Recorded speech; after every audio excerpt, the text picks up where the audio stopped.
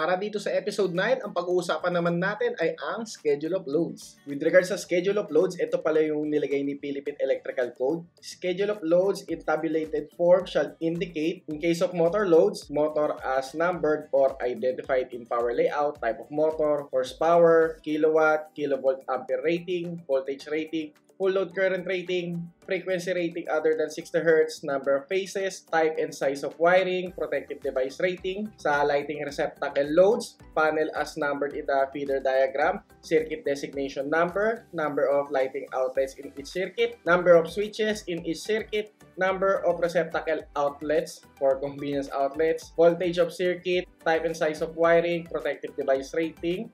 With regards sa other loads, designation on the plan, description of load, classification of service duty if required, rating of kilovolt ampere or kilowatt, phase loading, indicating full load, line current, voltage rating, type and size of wiring. Bale, baka nakalagay dyan, syempre, depende pa rin sa sitwasyon mo, diba? Since yung design natin ngayon is dwelling unit lang, hindi natin halos lahat masusunod ito. At once na nasa industry ka, diba, may iba't ibang layout ng mga schedule of loads. So, tingin tayo ng dalawang example. Bali, meron tayong example ngayon ng schedule of loads. Kitang-kita naman, di ba, pinasa noong August 20, 2021. So, makikita natin, may circuit number, may quantity, may watts, may item description, may voltage, may volt ampere, may current, tapos meron circuit breaker, ampere trip, ampere frame, pole, size of wire, conduit, size. Ito yung mga parameters na nakikita natin doon sa schedule of loads. Tapos may at 80% demand factor. So, iba rin yung computation niya with regards sa demand factor. Tapos yung sizing ng service entrance at nung overcurrent protective device. With regards naman dito sa kabilang example natin, makikita natin na mas simple siya. Nawala na yung mga number ng devices at yung wattage niya. So, more on, ito yung gagamitin natin. Since with regards sa lighting outlet natin, di ba, magkakaiba yung wattage ng fluorescent at nung pin light. So, wala tayong universal na wattage para sa lahat. Para mas maayos natin yung schedule of loads natin. At kitang-kita naman natin dito yung sa schedule of loads natin. Naka-pattern yung schedule of loads natin doon sa mga branch circuit natin. Yung circuit number 1 at number 2, lighting. Circuit number 3 and 4 ay convenience outlet. Circuit number 5, small appliance. Circuit number 6, laundry. Circuit number 7, yung range. Tapos yung circuit number 8 and 9, 1 HP room air conditioning unit. Tapos yung circuit number 10, 1.5 horsepower dun sa master's bedroom. Tapos yung circuit 11 is yung water pump. With regards sa design, ang gagamitin nating panel board is yung 14 yung maximum number niya ng circuit breakers. Bali yung pang 12, 13 at 14 gagawin na lang nating spare. So check nga natin itong mga load na to sa electrical plan natin. So ito yung electrical plan natin, di ba? Tignan nga natin kung nag-match up yung schedule of loads sa electrical plan. Bale, ito, number 1, lighting. Number 2, lighting. Tapos, pagdating sa number 3, convenience outlet. Number 4, convenience outlet. Tapos, yung number 5, small appliance. Pagdating sa number 6, laundry. Pagdating sa number 7, range.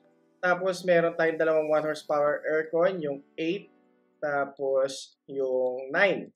So, sa 1.5 horsepower, ito siya, circuit number 10. At yung huli natin, yung water pump na pang number 11. So, ang gagawin natin, kung ano yung na-compute natin at na-size natin dito sa design analysis, isasalpak lang natin doon sa schedule of loads. Magkakaroon nga lang ng counting tweaks. Mas i-reflect kasi natin yung actual wattage doon sa schedule of loads compare dito sa design analysis. So, for example, sa lighting natin, di ba sa lighting natin, ang na-compute natin is 3,480. Tapos hinati na lang natin siya sa 4 na circuit.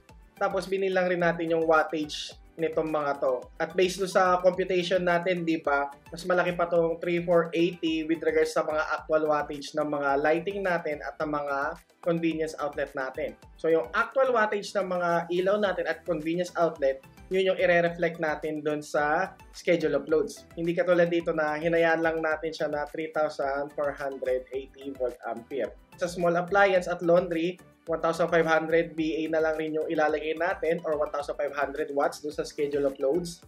Tapos doon sa other loads natin sa electric range, 8,000 watts siya or 8 kilowatts. Tapos motors natin for 1 HP, meron siya 1,840 watts. At pagdating naman doon sa 1.5, meron siyang 2,300 watts. Sa mga size ng wire, hindi na natin sila babaguhin. I-copy-paste na lang natin itong mga size ng mga wirings natin. So tara na doon sa schedule of loads. So ito, nasa schedule of loads na tayo. Para matandaan yung wattage ng lighting natin at ng convenience outlet natin, panoorin ninyo yung episode 2 dito sa Electrical System Design. Circuit 1 natin na lighting, di ba, meron siyang 90 watts kasi yung tatlo doon ay 10 watts tapos yung tatlo doon ay 20 watts. So 20 times 3, 60 tapos plus 30, bali 90. Pagdating naman sa kabila, meron tayong apat na 20 watts which is 80 tapos may tatlo tayong 10 watts kaya 110.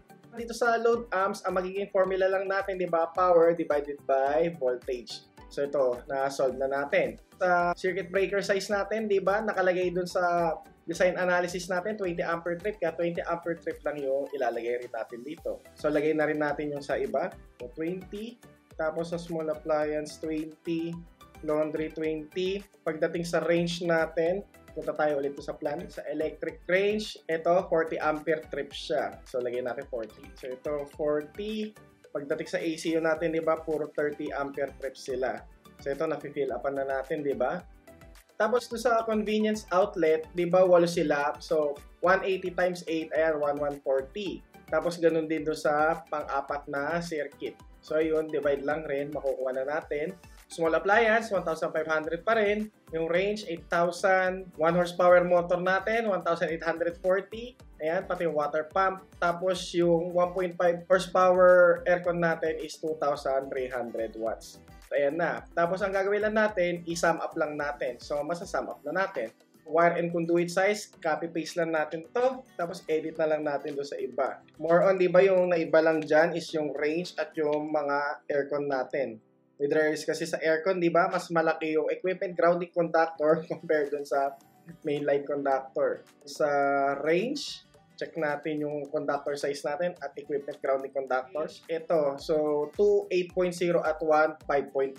Tapos 25 diameter UPVC. So lipat tayo dun sa schedule of loads. So ito, papalitan natin siya. 2 8.0 and 1 5.5.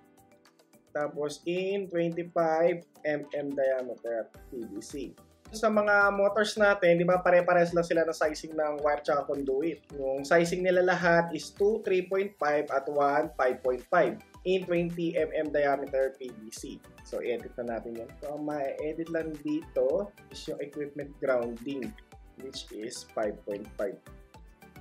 So once na-edit na natin yan, copy-paste na lang natin. Okay na halos lahat ng loads natin. So dito na lang tayo magkakatalo sa computation sa dulo. Bali nakalagay, di ba? Full load current at 80% demand factor. Tapos nag-compute na siya.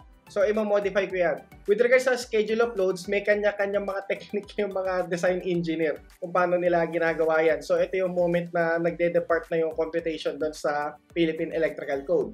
Kanya-kanya mga estilo yan. So, pwedeng i-sum up lang, tapos times sa 80%, kung ano yung makuha ang ampere dun, mamimili na siya ng wire at ng circuit breaker. Kung yun yung preference ng electrical engineer. So, ginagawa nila yun para mapababa yung size ng wire, pero at the same time, may factor pa rin naman na safe siya. Pero as much as possible, sana yung computation natin is magiging malapit dun sa na-compute natin sa design analysis. Pero in case na magkaroon ng discrepancy na malaki sa schedule of loads at sa design analysis, ang susundin mo syempre kung sino yung mas malaki. So ito, ayusin na natin to. Full load current at 80% demand factor. Bali, ang gagawin natin dito, ang 80% natin is yung lahat ng loads except yung highest motor. Tapos ang gagawin natin, ipa-plus na lang natin yung overcurrent protective device rating ng highest motor. Tapos once na makakuha tayo ng ampere doon na tayo mamimili ng protection device natin at ng size ng conductor. Tignan nga natin kung lalapit yung computation natin doon sa nakuha sa design analysis. Bali, mangyayari dito, 95.22 minus 10. Kasi tatanggalin natin sa listahan yung highest motor eh. Tapos after nun, ito times natin sa 0.8 since siya yung demand factor. Ang gagawin natin ngayon, hugutin natin yung calculator. Bali, 95.22 minus 10. equals 85.22. Multiply by 80% demand factor, 0.8. Bali, yun yung naging sagot. 68.17 or 68.18 kung i-round up natin yan. Bali, lagay na natin dito. 68.18 plus yung size ng overcurrent protective device ng highest motor, which is 30. So, plus 30 equals 98.18. Bali, ayan, 98.18 amperes. So, ito yung nasolve natin gamit yung schedule of loads. Kahit paano, di ba, pinag-mix natin yung normal na diskarte at yung code provisions, di ba? Yung overcurrent protective device ng highest motor plus other loads. Pero yung other loads na yun, in-applyan natin ang demand factor na 80%. 98 amperes, doon na tayo mamimili ng mga wire natin. Sa design analysis natin, ano yung na-compute doon sa total? Tingnan natin doon sa electrical plan. So dito, ang nakuhang total natin is 100.17.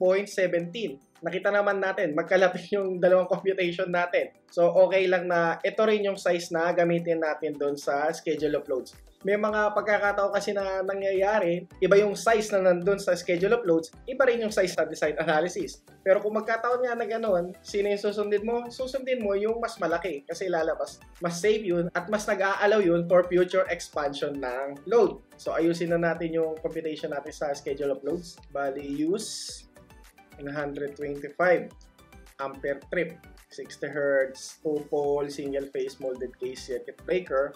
Dito sa conductors natin, bali same pa din. Ilalapit natin doon sa 125 ampere trip, bali 238 square millimeter, diba? N plus 1. Since 38 yung size, diba? Ang size na nito is 14 square millimeter and grounding electrode wire at ano nga ulit yung size ng conduit natin doon? Bali, ito, 35 mm diameter RMC. 35 mm diameter RMC. At ayan, natapos na natin yung schedule of loads natin para dito sa example design tree ni PEC.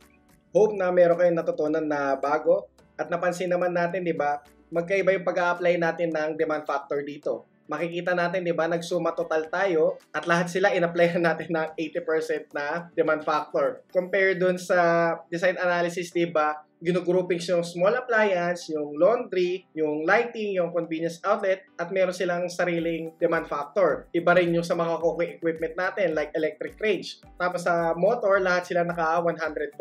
Bali dito sa schedule of loads, di ba, ayun, yung suma total na other loads, na-applyan lahat ng 80%. Tapos sa lighting inconvenience natin, di ba, makikita natin na in-apply natin mismo yung actual. Hindi katulad dun sa PEC nga, di ba? Sinalpak natin mismo yung na-compute dun sa floor area method. At nakita naman natin, di ba, kahit ganun yung naging computation natin, magkalapit pa rin sila. So, okay siya. At ayun, katulad nga na sabi ko, in case na mangyari na magkalayo yung dalawa, di ba, pipiliin mo kung sino yung mas mataas. At kung gusto niyo kami samahan dito sa pag-aaral ng electrical design, bali subscribe lang sa aking channel at see you sa mga future episodes. Dahil marami pa tayong mga ibang i-discuss, optional calculation, at yung design na kung saan papasok na yung mga 3-phase loading. Bali, see you sa mga future episodes na yun. Salamat ng marami.